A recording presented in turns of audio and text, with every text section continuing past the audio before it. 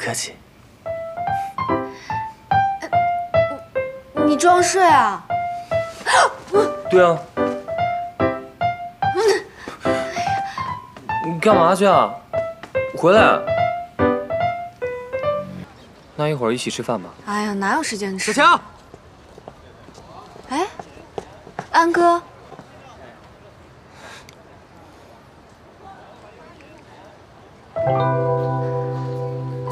送我花，为什么呀？送花一定要有原因吗？人生不只有臭鸡蛋，还有鲜花和帅哥我啊！谢谢安哥，这是我人生中收到的第一束花。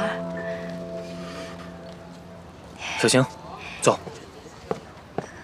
哎，等等我。还有我。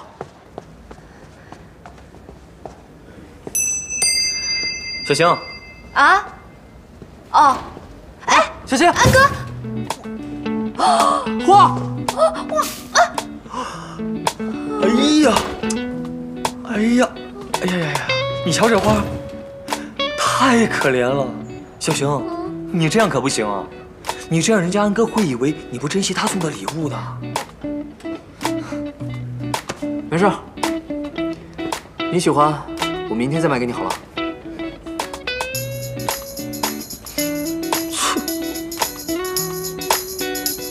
古典舞基础要求是连续3天的舞。嗯，什么时候我也能出现在上面？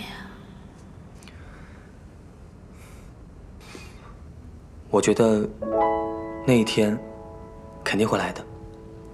你怎么知道我在想什么？你脸上都写了，我怎么知道的？真的？嗯，这么明显啊？嗯。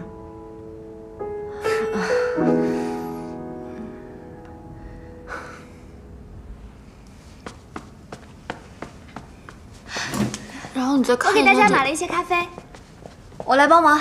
一会儿你主要看一下这场戏。嗯，这场是吧？对，这块。嗯。咖啡。谢谢啊。给你。谢谢。哦，冬妮，我来给他就好了。舒展。啊。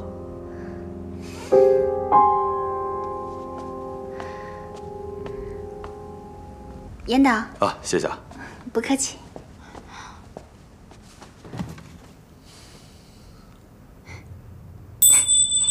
啊，安哥。哎，你看这上面写的这些，你看了吗？不客气。怎么样？还差几个？只差苏一白跟沈寻，已经联络过他们了，他们在路上。还好，评论总算是压下去了，大家都在说舒战有担当呢。至于辛总。 大家好像都忘了他跟小邢的事儿了。辛总毕竟是做幕后的，观众对他的绯闻不会太感兴趣的。薰姐，有网友爆料说，纪晓芹她跑龙套时是有名的镜头失语，说不出台词的。镜头失语，跟他一起拍过戏的演员都知道这事儿。还有这种事呢？薰姐，里边是不是已经开始了？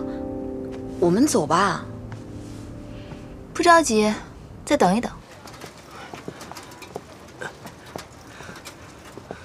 哎，都说不着急了，再等等。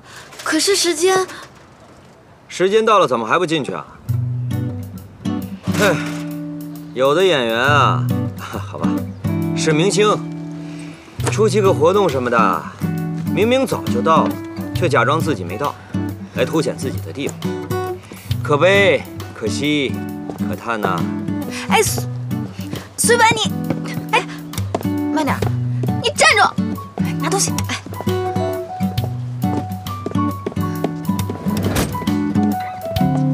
苏一白，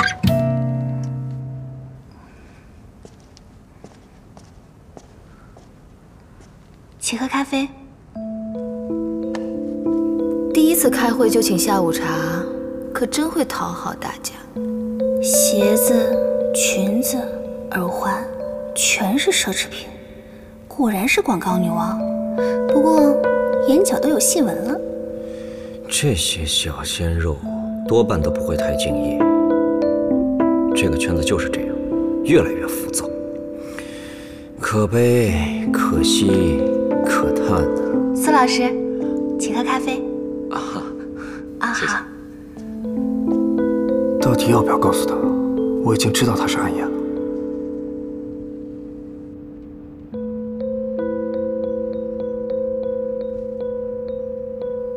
剧本真好，尤其是杜念的角色，真适合他。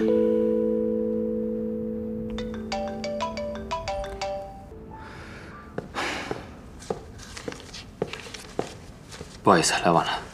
怎么样？没事儿，辛总，就等你一个而已。去吧。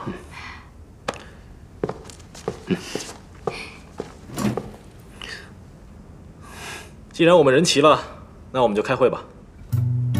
剧本已经发给大家了，想必大家对自己所要饰演的角色也一定有所了解了。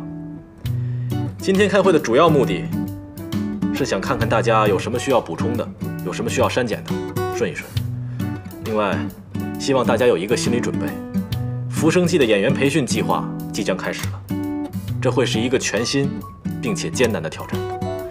另外，除了舒战跟安哥的武术方面培训，沈寻跟杜念的古典舞培训也是重点。不要担心，苏维白老师，您的戏基本都是文戏，所以您不用参加训练。叶导，不好意思啊，稍微打断一下大家。是这样，今天正好所有的老师们都在这儿，咱们作为电影人，一，不靠特技抠图；二，不靠流量炒作。那么我想说，除了在武戏方面的培训之外，是不是也给各位演员老师进行一下演技方面的培训啊？比如说，可以找一些业内比较专业的大师来给大家上课啊。当然了，如果剧组没有这个预算的话，我本人也是可以免费来做这件事情的。毕竟我也是电影学院表演系的客座教授，不敢说演技有多精湛，但是我也愿意跟大家共同进步、共同交流嘛，是吧？苏教授，啊不，苏影帝，我看不必了吧？统一档期应该不太可能，起码我就没有这个时间。这个没事儿，大家不用担心这件事情。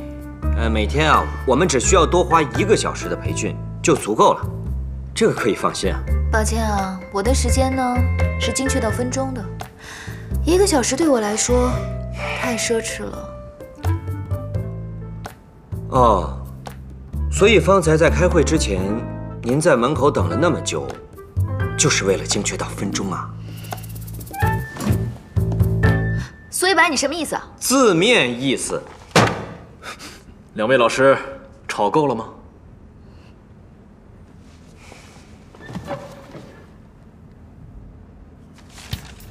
这张是演员的培训计划跟时间表，当然，里边也包括了针对表演的训练，并且已经精确到了分钟。我事先声明，这一次培训，无论是谁干扰到了培训，或者培训不合格的，一定不是一句对不起就能解决的事情。我不管你们是明星、巨星，还是表演艺术家，在这个剧组，你们只有一个身份，那就是演员。你们既然拿了演员的片酬，签了演员的合同，就应该做出相应的工作，付出相应的努力。在我这没有任何借口可以谈。至于什么是必要的，什么是不必要的，由我来决定，由我来负责。导演说得好，导演英明，导演威武。